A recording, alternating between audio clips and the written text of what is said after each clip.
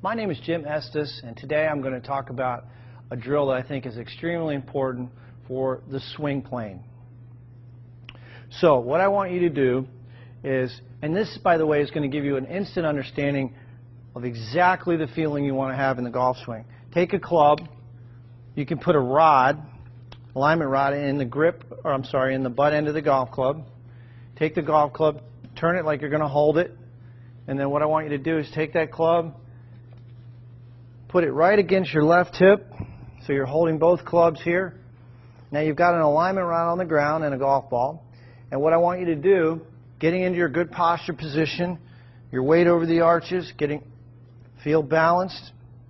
The insides of the heels are going to be about the width of your hips.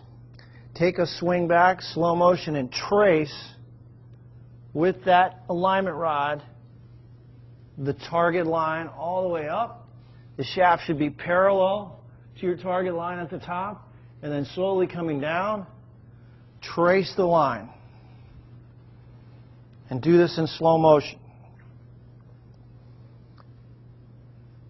Right into the impact position.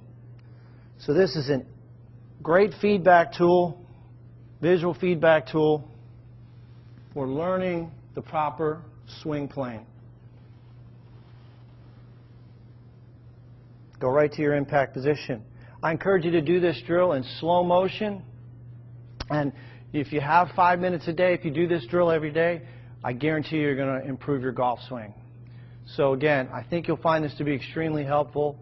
JimEstesGolf.com if you have any questions. Set up to the ball, Duck. I want you to visualize a draw. Okay. Okay, and then when you set up, I want you to look at this swing, because the setup isn't bad, but the swing is much longer with the driver.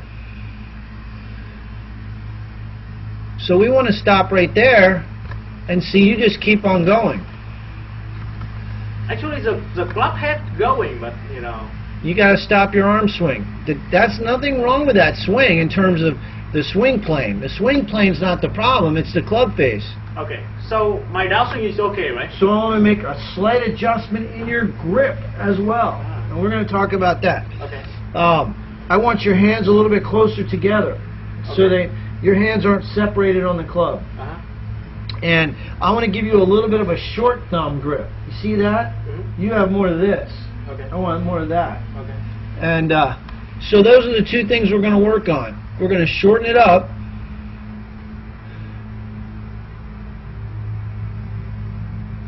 And the downswing, everything looks good.